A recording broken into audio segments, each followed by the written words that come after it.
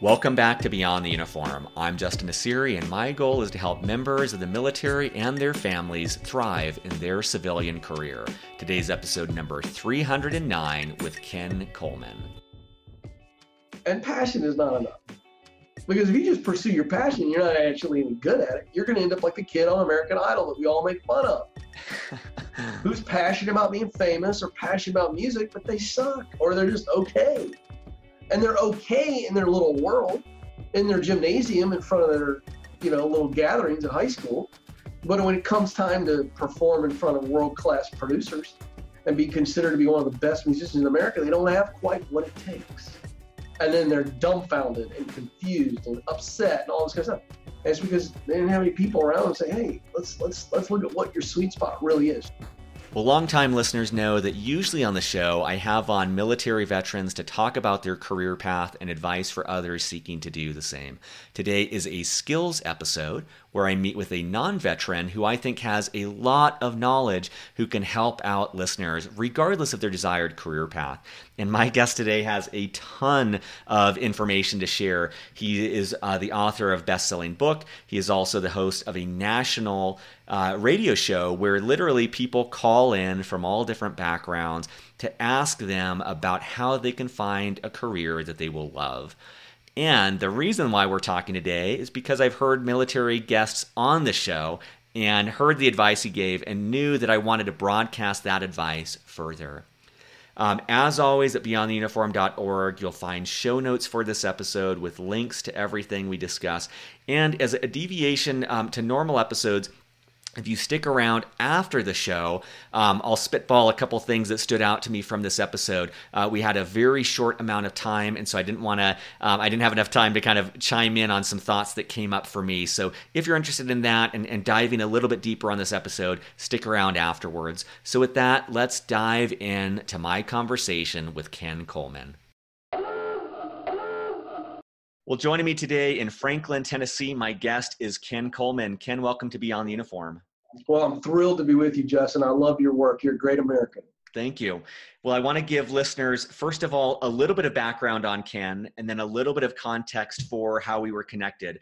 So Ken is a career expert. He is the best-selling author of The Proximity Principle and national radio host of The Ken Coleman Show.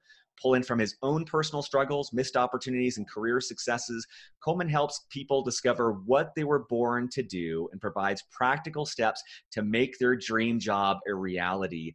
The Ken Coleman Show is a caller-driven career show that helps listeners who are stuck in their job and in a job they hate or are searching for something more out of their career. He's also the author of One Question, Life-Changing Answers from Today's Leading Voices.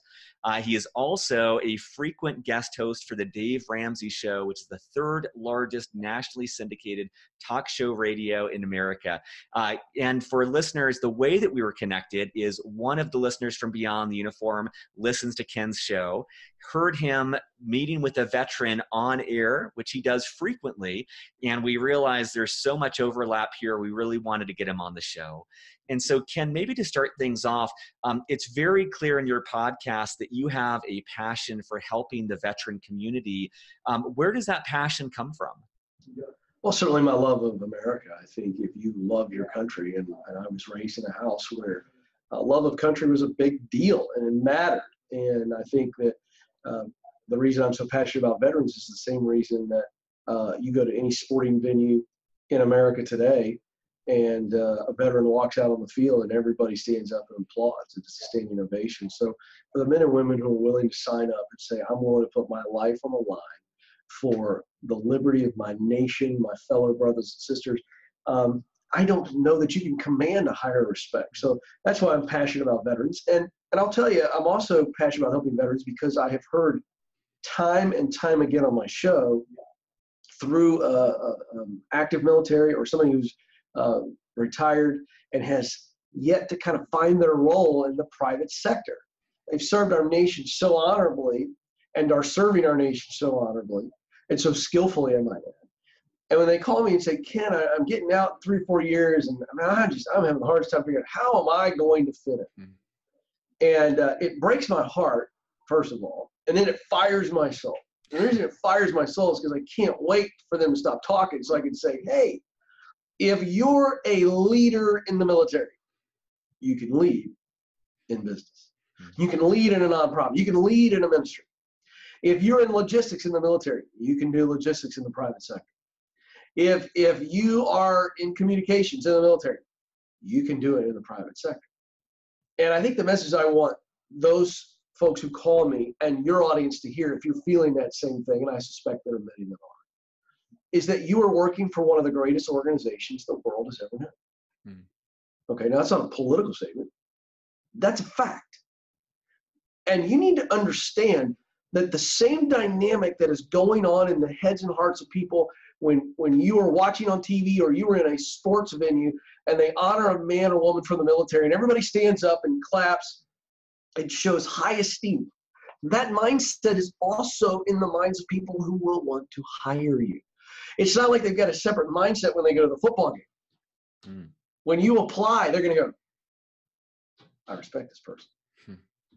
So it's really interesting to me, Justin. I haven't quite figured out why there's a disconnect there. Because when I just gave you that analogy, that metaphor, and kind of brought it all together, how is it they respect you at a football game and they're not going to respect you when you apply for a job? I'm not quite sure where the disconnect is.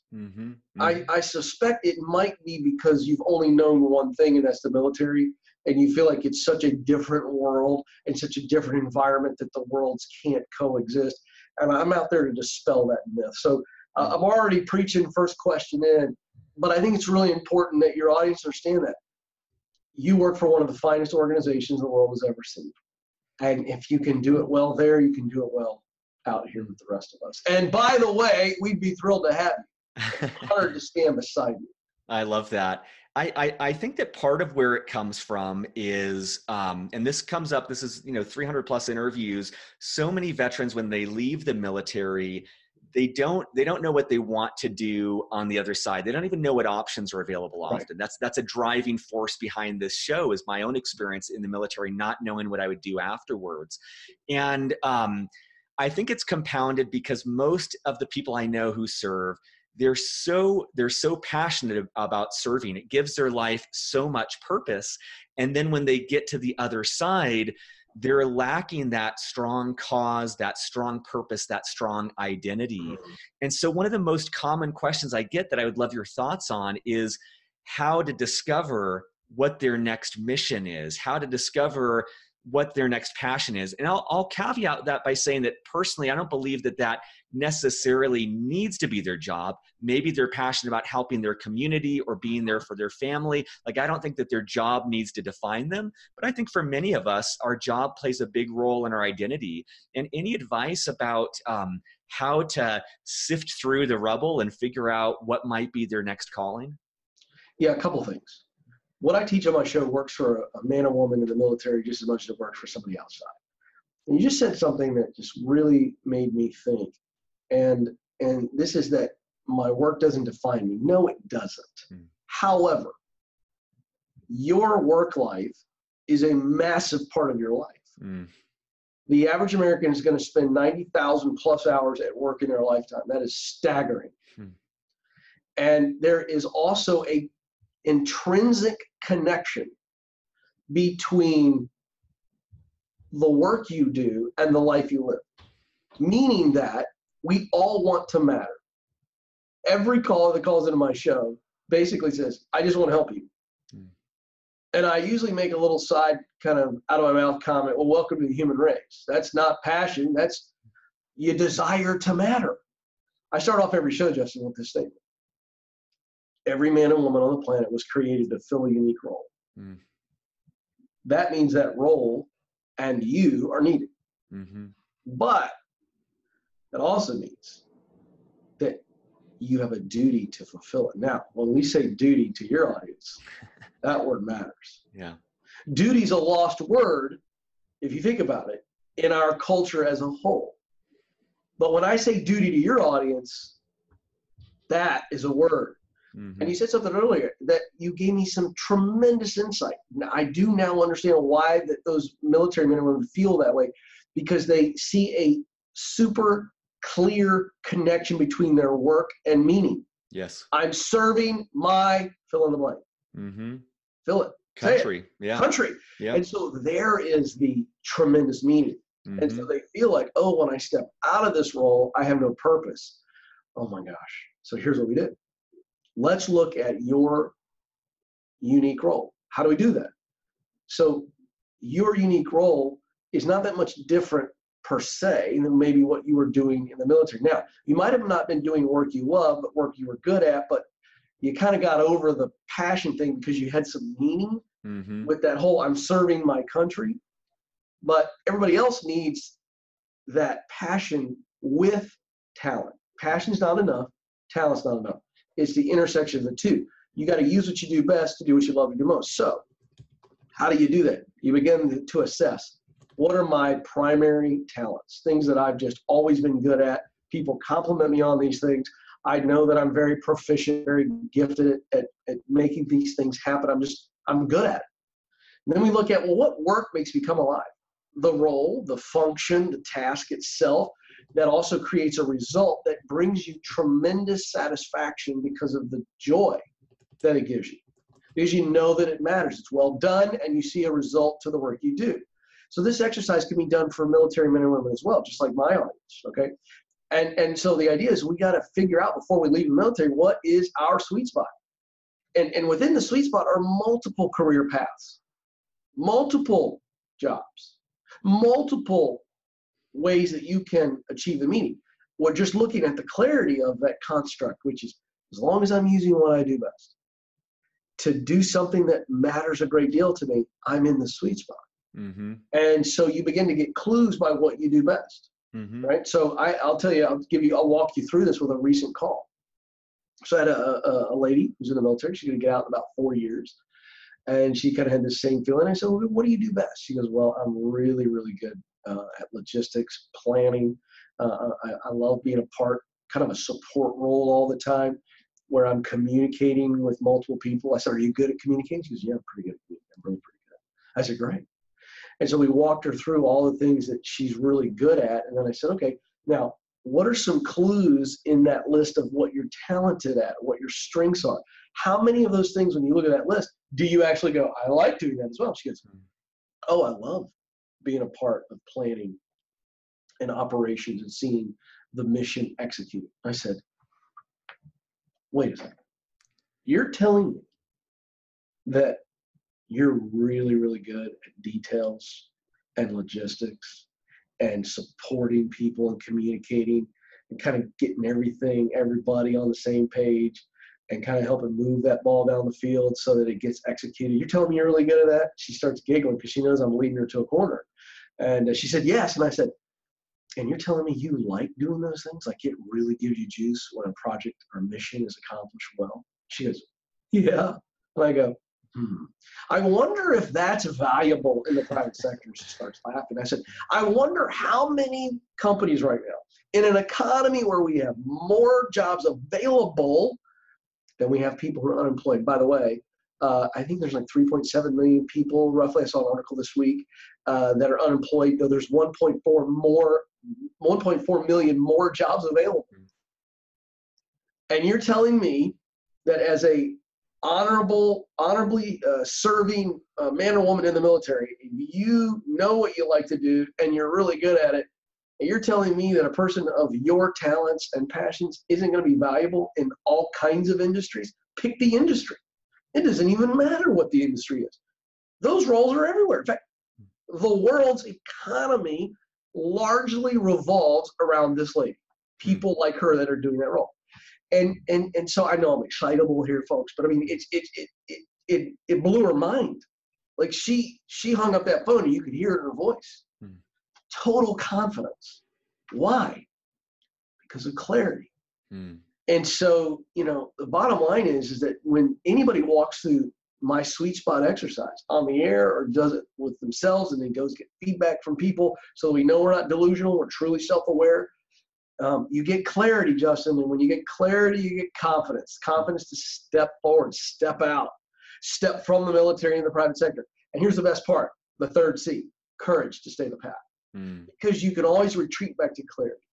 I know this is in my sweet spot. I know I've got the talent to pull this off. I know it gives me the juice to stay with it. And that's how we can step into the dream job. I love that in particular because I feel like our audience, I feel like people who serve, once they have clarity, they're unstoppable. Once they know where the mission is, they will break through walls to obtain it. And I think we often get tripped up on that clarity. But I love what you said about that intersection of passion and talent. There's lots of things that I love, and I don't really have a natural ability. So great, that's a good hobby for me. It might not be a good career path. Right. But I love that honest assessment. And I imagine this changes over time too, of like, where does my passion lie and where does my talent lie? And I also love how you were explicit on this universal desire for meaning, for mattering, for contribution. I hope that that helps listeners realize they're not alone in this. You know, you may be more fortunate than most people in society in that you found your first career that gave you meaning. The military gave you a lot of meaning, and know that everyone is driving for that, and you can find that again out of the uniform. I wanted to ask, and I think this will relate, but your most recent book, the best-selling book, The Proximity Principle, could you talk a little bit about what that is? And I think that will kind of play into our discussion here too. Yeah, the Proximity Principle simply says that in order to do what you want to do, you've got to be around people who are doing it and in places where it is happening. So now you extrapolate 2 words from that sentence. You got people and places. And here's the formula for success. And not just success, significance over a long period of time. The right people plus the right places equals opportunity. Now you think about that, because that's what everybody's longing for. One of my heroes is Thomas Jefferson. And we all have at some point recited or memorized the Declaration of Independence. And the most famous line from the Declaration of Independence is where he says, life, liberty, and the pursuit of happiness. Yeah. What does he mean? What is Jefferson saying when he says the pursuit of happiness? What he's saying is the opportunity to pursue it. He's talking about all this. He's about life. That's a core right. Liberty, which is freedom. And it's interesting that he takes life and freedom. And the third one is pursuit of happiness. Now, what you don't realize, many people don't, I'm a history geek, and I know that's becoming very, very obvious. He was influenced by great writers like John Locke, who was influenced by the Greeks, the Greek philosophers.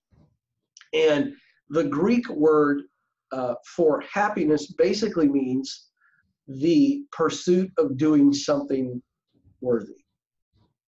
That's how they define happiness, which I look at that and I go, that's what I mean when I talk about purpose. The sweet spot, it's not about a happy feeling. It's about a feeling of significance that I'm doing work that matters to me because I see how it matters to others. So back to this idea, how do I get where I want to go in my career, whether I'm in the military or not in the military? You got to use the proximity principle. We have made the journey up to the mountain, the dream job, up the mountain. We've made it way too difficult, way too mystical. You know, it's just, I got to be in the right place at the right time. No.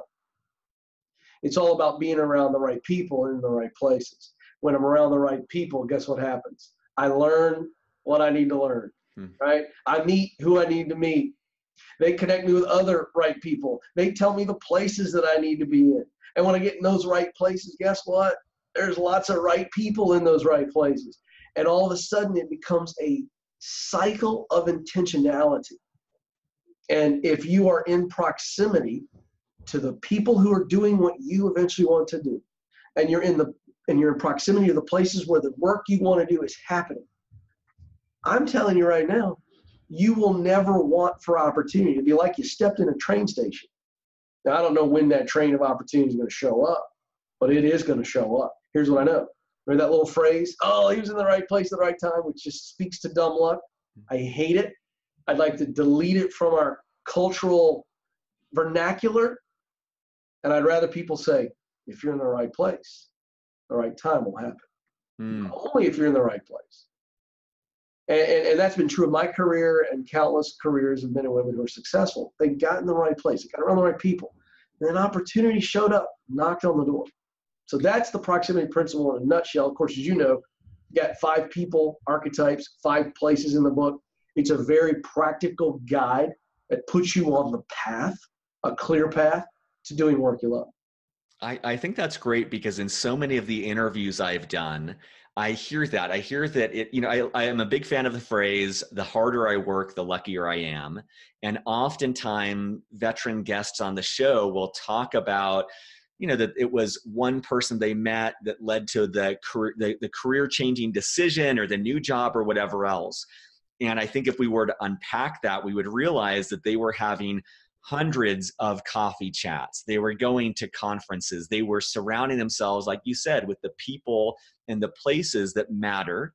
And it seems like that's really driven by clarity. Once you have clarity, you can start to define who are the people and the places that are significant to this intended path for my life, and then having those conversations. And for listeners who may be on a ship right now or overseas, places, it is the best time in the history of our species when it comes to places, because you can set up a video call, you can set up a phone call. Even if you're stationed in Afghanistan right now, you can reach out to an investment banker in New York and have a call with them. You can still connect with those people, even if you're geographically separated. So I love the simplicity of that message, Ken. It's amazing to just kind of boil us down to people in places. That makes it much more, I think, achievable for a lot of listeners.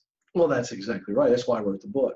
Mm-hmm. That little principle, as I stated, it came to me in the car one day driving into the office as I was looking back on my journey. Mm-hmm. It's not easy to get into broadcasting. Certainly when you don't have a degree in it, you don't know a lot of people. And by the way, when you start at 31 and you drag your feet for about 3 years, so really 34 is when I started it's where we pick up in that first chapter, and I take people to my patio. And I'm having a pity party. I'm like the human Eeyore, Mm-hmm. And I got sick and tired of moping around. And it was a game changer for me because it was less intimidating, and these are bite-sized actions every day. And again, it's compoundable. Like, we've all seen a basic interest, like when you save, we've all seen this, whether we were in elementary school or we've seen it, the power of investing a small amount of money early on and continuing to invest. And this is the same thing. If I'm investing my time by being around the right people and being in the right places, the return on that is going to be phenomenal. Mm-hmm. And it takes time, though. This is not an overnight deal. But I want people to understand, you can identify the right people. And this, here's what I'm talking about. I'm bringing in these archetypes in the book. You think about the professional, which is the person you could never have lunch or coffee, most likely. But you don't need to. I learned how to be an interviewer by watching every Larry King Live episode that has ever been on television. Mm. I can learn from afar in 2019. I've got podcasts, which are free. I've got books, which are really cheap on Amazon. Hello, right? They sell my book right now for half off. And by the way, I get emails and social media posts. People get my book from the library. So I don't want to hear any excuses. Webinars, YouTube, conferences. So the idea of learning from the best of the best in your field, it ought to be so right in front of your face. And I can learn from the greats while I then try to get around the professor who can teach me the fundamentals. And I can have lunch and coffee with high-level producers in my zip code who are winning in that field, but they're much more accessible because I probably know somebody who knows somebody who knows somebody who will vouch for me. And then I can always surround myself with better people in my life. Those are the peers. And then, of course, mentors are there. Mm-hmm. I got to be intentional. I got to make that time count. So, again, I love what you have pointed out. The proximity principle blows the myth apart. It's not this crazy, scary, fantastical journey that only a few fortunate souls make. Mm-hmm. And I think what comes up for me when you say all that too is the importance of clarity. I think one of the phrases that veterans are known for, which I wish I could delete from the lexicon, is I'm a Swiss Army knife. I'll go anywhere. I'll do anything. And what the problem I see with that is it removes the clarity where you're not precise in the people you're around and the places that you're going. And in Ken's example, like you wanted to be in broadcast media. That's very specific. You could look at Larry King. You could specifically study him. But if you were just saying, hey, I'll do anything, where are you going for your people? Where are you going for your places? It lacks that precision that's going to allow you to, like, I love that analogy, use compound that knowledge over time and build up that defined skill set. And that kind of leads into one of the things I wanted to ask you about is author Cal Newport. We had him on the show in episode 86. He wrote a book that's called So Good They Can't Ignore You. And one of the things that stood out to me from that advice is he talks about saying follow your passion can be difficult versus this craftsman mindset, which is building up a skill set. And I'm wondering if you have a point of view around that, because I also like what you're saying about this intersection of passion and talent. So how would you advise people to view their passion or having their passion influence where they lead their career? Well, passion is one part of the equation that I already shared. So I would agree with Cal. I've interviewed Cal a couple of times, so I know Cal. I would agree with him and anybody who says this, but they take a cultural phrase and they poo-poo it because they're thought leaders, and that's fine. Yeah. Because if Cal's saying that the advice shouldn't be follow your passion, he's right. Because I don't say follow your passion. What I say is get in your sweet spot and find that unique role that you were meant to play. And what we do is we use passion as an indicator, right? So again, I love that you bring this up because I'd love to address this. Don't follow your passion. Figure out what you do best. Figure out what you love to do most. And discover all the different ways that you can use what you do best, talent, to do what you love to do most. And he says, well, be a craftsman. Well, guess what craftsmen are? They are living, breathing examples of operating in your sweet spot. Because any craftsman will tell you that while they're very talented at woodworking, okay, or being a blacksmith or a glass blower. Oh my gosh, you've seen this new show on Netflix with all these people that are blowing glass and creating unbelievable things out of glass. I don't know if you've ever seen. Have you ever seen anybody do this before? I've seen it. I've seen it live. Yeah, it's incredible. I've seen it live before as well. Yep. And so these people are craftsmen. Well, yes, they're good at what they do. They have these amazing talents to do intricate woodwork or whatever the craft is. They're really, really good at it. But they also love the actual work itself. They love it. They are okay spending 5 hours on one leg of furniture. Why? Because they also love the result. And that's what I told your audience earlier. So Cal's right. Cal's just not in the same space that I'm in. He's not thinking about it like I am all the time. So I want people to understand, don't ignore your passion, or else you're going to call my show at 45 going, I'm really good at my job, but I hate going into work, and I'm actually making really good money. We just saw an article last week about an onslaught of executives making 7 figures. Let that sink in for a moment. And they're miserable. And I'm going to tell you why, Justin, because there's no passion for the work. Sure, they're good at it. So talent is not enough, and passion is not enough. Because if you just pursue your passion, you're not actually any good at it. You're going to end up like the kid on American Idol that we all make fun of, who's passionate about being famous or passionate about music, but they suck, or they're just okay.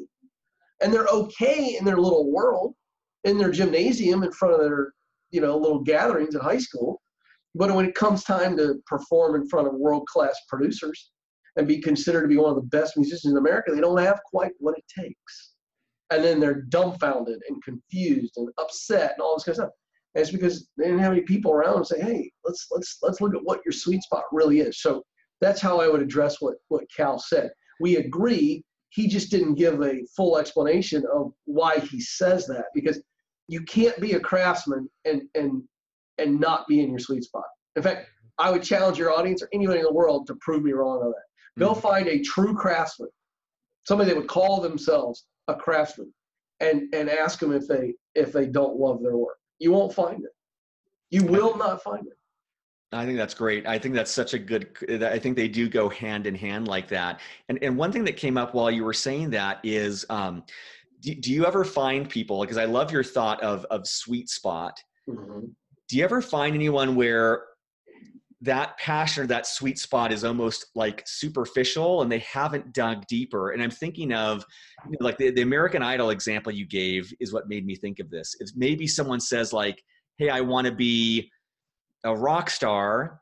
And it's like, because they envision the rock star as the 0.0001% who are at the top of their game. But if you put them in an average bar playing to 50 people, which might be a good outcome for a rock star, they're like, oh, I don't want that. No, I want the fame and the fortune. And It seems like it's almost like this superficial layer that hasn't been dived in deeply to like, what is actually the thing that you're going after? And I guess why I'm asking this is just any advice you have on, kicking the tires to make sure that people aren't defining this too superficially. Yeah, well, you make a very good point. Is it from the heart level or the head level? And the example you just gave, the American Idol example, is it's all head level. Mm-hmm. They just want to be famous. Yeah. They don't love the craft. They just don't love the craft. So they're going, oh, I want to be famous because I see money, I see fame, I see influence, I see all the trappings of all that. And I go, oh, I want to be that. And I'm kind of good at singing. And they haven't truly done the sweet spot exercise. To your point, they haven't gone deep. I've said this on the show before, and I actually really believe this. And I think that some people are going to tilt their head a little bit on this. And that's okay. But I think if your why doesn't make you cry, it's not your why. So when you really get to the 3 core questions that I ask my listeners every day when they're trying to figure out passion, I say, who do you most want to help? What problem do you most want to solve? What solution do you most want to provide?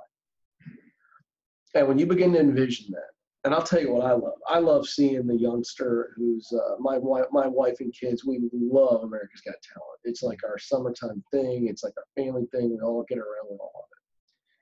And I've seen 17, 18, 19, 20, 21-year-olds go on there and sing, and then they hear that they're really, really good, and Simon tells them, and they break.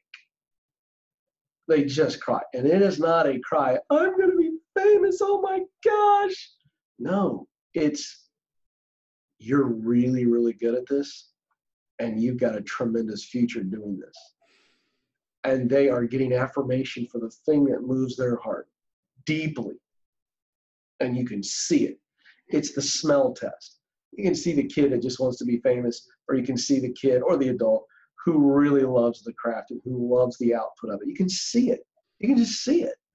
And so if you've got somebody who is a slight bit delusional, meaning in their head they want to do this, but it doesn't move their heart, that's always going to be exposed.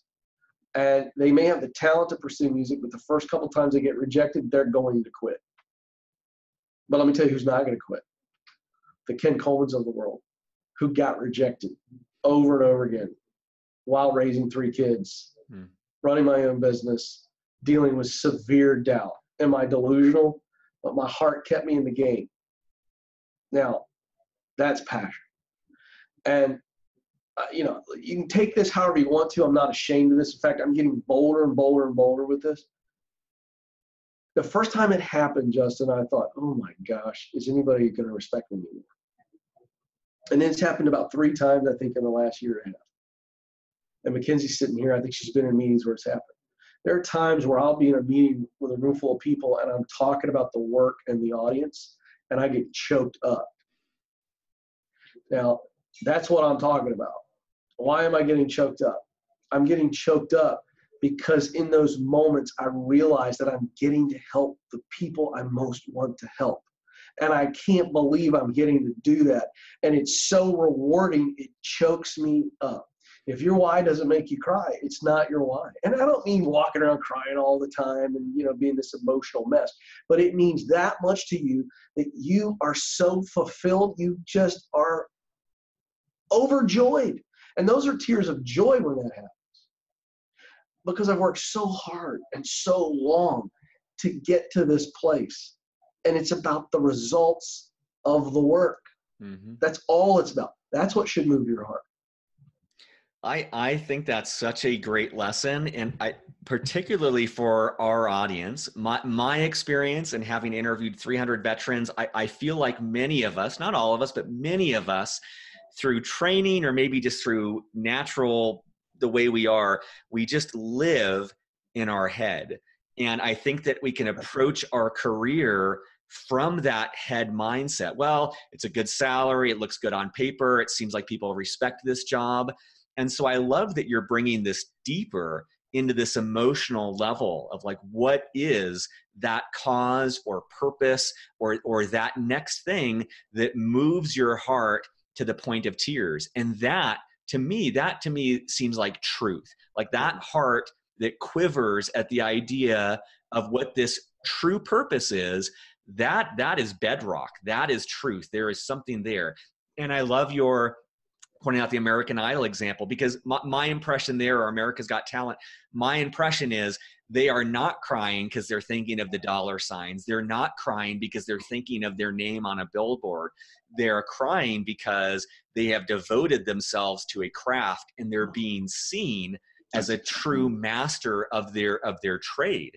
And how I can see how that would really strike and resonate in a way that just connects with them regardless of the financial outcome. And I'm wondering, you talk a lot about 6 stages of self-discovery and things like this. Do you have any advice on how to get past the head, how to get into the heart, how to find and to be honest about what really moves someone? Yeah, and it's allowing your heart to feel and override your brain. This is the process. Those 3 questions I mentioned is the start. And I'd recommend that you get quiet. I mean, quiet. You understand what I'm saying? Mm-hmm. Like, you can't hear anything but a bird chirping or a cricket. And I get out a pencil and a piece of paper, and I would answer these questions. Who is it that I most want to help? And by the way, when you answer it, describe them like it was a creative writing exercise in the 6th grade. Describe what's going on, what's their challenge. And then the second question is, what problem do I most want to solve? Get super specific on the problem. And the third question is, what solution do I most want to provide? Get super specific. What you're going to see is the answers to question 2 and 3 are really interconnected and sometimes almost feel the same. Don't let that stop you, because here's what I'm doing. I'm trying to get your brain to shut up, and this exercise works. And your heart begins to reveal things. And when your brain actually sees what your heart is revealing, and this is the writing part, it sees it, your brain starts to now is a puristic kind of it's a lens, not a voice.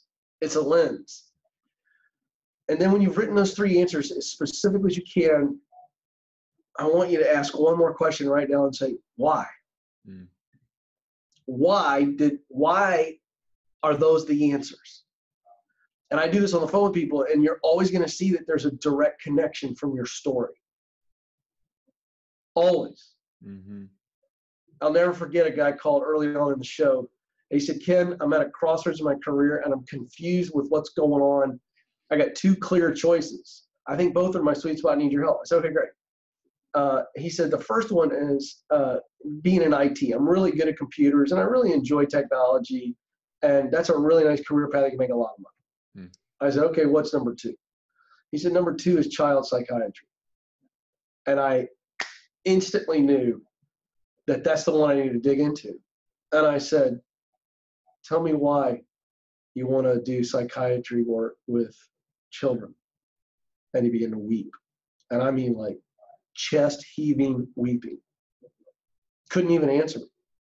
And I encouraged him. I said, it's okay, man. He's like, sorry. I'm like, no. I want to know why this emotion. Because the answer to this emotion is the answer to why the children that you want to help. And he began to say, I was abused sexually as a boy. Mm. And but he wasn't ashamed. He's sharing this on national radio. Mm. Why? Because he was ready to say, I was a victim. I'll always be a victim, but I've overcome it. And not only have I overcome it, I want to help other kids who go through this tremendously traumatic evil. I don't want to help them get through it because somebody helped me. And that's what he basically said while, basically convulsing in tears. Mm. So there's always a heart connection to the why question. And that's what I mean by that's how you go deep. So that's the answer to the question. That's how you get down and you get past the brain. Because by the way, real quick, Eastern, what is it? Yes, 1 to 3 Eastern, yeah. And just call in, and I'm there, and I'll talk to you, and I'll help you. Thank you, Ken. I appreciate your generosity in joining us today and all the work that you do to support our military community. Thanks, brother. I appreciate you. Thanks for having me. Surface, surface, surface. Thank you so much for listening. I want to take a second to delve into the last thing that Ken was talking about because we ran out of time here. I really love these 3 questions. Who is it I most want to help? What problem do I most want to solve? And what solution do I most want to provide? And I really want to underscore and augment what Ken had said. I underscore what he's saying about the need for silence, the need for stillness in really delving into this. I'm a big advocate of mindfulness or meditation. I think that is one way that, prior to doing this writing exercise, if you had 10 or even 20 minutes to sit in stillness, to just kind of focus on your breath as kind of thoughts come in, to let them go and to really slow down. I think we move so quickly nowadays to start to slow down, to start to let all the to-do lists, all the planning slip aside. It's almost like if you imagine a pond where someone's gone in and walked around and all the sediment has been brought up and it's this murky pond. You just want to give yourself some room to let that sediment sink to the bottom, to return that pond to that crystal clearness. I think that 20 minutes leading in to your writing exercise would go a long way. I'd also really encourage you to turn your phone off, to give yourself the 20, 30 minutes, an hour, 2 hours to really... this is such foundational questions. It's going to really give you the clarity that plays such a big role in your career decision. Honor that by giving yourself some space. When I do these sorts of things, I love to get outside. There's a park nearby where I live. I actually like to go there and sit on a park bench and bring a notepad and a pen and physically write it out, be device-free, to be out in nature. But also I think it helps to be out of your normal day-to-day environment, out of, where there might be interruptions or, out, just kind of because you're trying to look at these questions in a different light. I think it helps to get out of your normal day-to-day environment. And then the last couple things I would say on this is I would encourage you for each of those questions to use a timer. And just think for a second of how long you would need to answer who is it I most want to help. 2 or 3 minutes maybe? Whatever answer you come up with, I would really encourage you to push yourself and to be really rigid on this, to push yourself to add more time. If you think 3 minutes, then do 5. If you think 5 minutes, do 10. And this is why I think this is so valuable. I've done a lot of work around this, and this is what's worked for me. When I'm doing an exercise like this, and when I really hold myself and I set a little timer that counts down and I say, I'm not going to move, I'm not going to stop writing until the 10 minutes is up, I almost always find that the things that I come up with in the last minute or 2 minutes is really where the gold is. I know I use exercise and analogies a lot, but for those of you who lift weights, you know that where the strength comes from is the last 1 or 2 reps. It's when your arms are shaking, where you're having someone spot you, you're going to drop the weight. That is where the juice comes from. My belief is it's the same way in these writing exercises, that if you force yourself to just continuously write without judgment, just get everything out on paper, even if it's nonsensical. When I look back on my notes in that way, I find that truth for me emerges in those final minutes when I've exhausted the answers that are in my mind. I've exhausted the story that I'm telling myself, and instead I've depleted things down to the area where I'm just letting my heart write. I'm letting my gut and my intuition drive these things. And I think that's very powerful for me. So I really wanted to make sure that I shared that as part of this episode. And then the last piece is I believe personally that there is a power in sharing these things with trusted sources.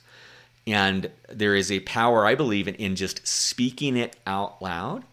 And I also think that there's a power in with people we trust in hearing their response. And I'm not saying that their response is correct, but I think that we are often the worst judges of what is right. We can have some big blind spots. And so what I love to do in things like this is once I have clarity, so I've done my writing exercise, I've really stretched myself, I've written, and maybe I've revisited this multiple times. Well, then once I've got it narrowed down, I'm like, man, if I'm being honest, the things that really resonate on a physical and emotional level, not on a mental level, the things that really connect, the things that cause my heart to quiver, those are the things I'm going to share then with my wife, with my men's group, with my closest friends, with the people I trust. And what I'm looking for there is what resonates. What I'm looking for there is their honest assessment of like, man, I hear you saying this, but that doesn't really connect with me. But when you said this, man, something came through on that. When you said this, it really hit me. It seemed like you really believe that. It felt like that's something that's coming from your heart. And I think that it's those are the two things I really wanted to add. Extend the time, really force yourself to dig deep. In work settings, we used to do a lot of brainstorming exercise with sticky notes too. Same principle. We'd go for longer than is comfortable. Really deplete these ready answers and go to things that might be deeper or might be more outlandish or might be more unusual. Those were often where the insights came from us from a business. And then having these soundboards, these advisors, mentors, close people to you to give you that feedback. I hope that helps. As always, special thanks to Steve Bain for coordinating this episode. Kathleen Dillon does our text transcripts. Michael Cummings does the artwork for our show. Rick Healy does all of our social media work. Andrew Woolwards does our analytics. Thanks all to you who listen to support our show by giving your ears and feedback. Have a wonderful week, and I'll be back every Monday and Thursday with interviews to help you in your civilian career, and most Saturdays with just off-the-cuff remarks. Take care.